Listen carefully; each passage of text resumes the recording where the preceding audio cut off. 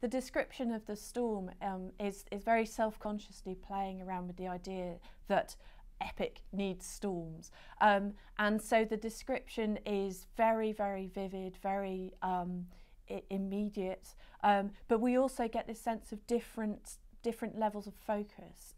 So we start off with the kind of the broad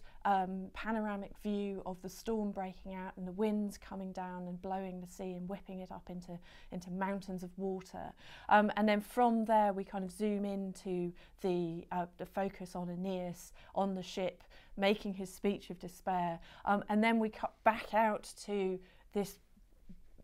enormous kind of tide surging everywhere and the winds blowing, and this kind of movement between the large and the small is very much reflecting the way in which we're supposed to see the storm as, on the one hand, representing big things, representing the way that epic poems should go, and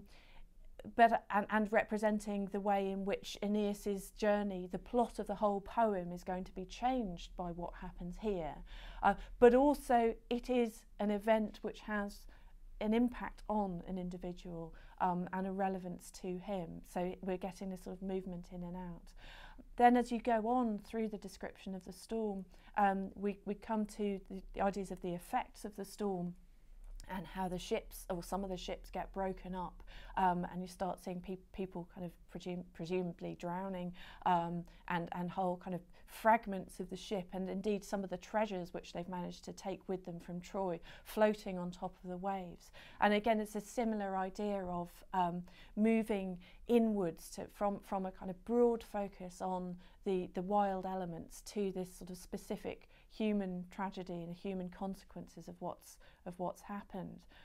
But even there, in stylistic terms, we're getting this shift. So alongside a change of focus on landscape and character, if you like, we're also getting a change of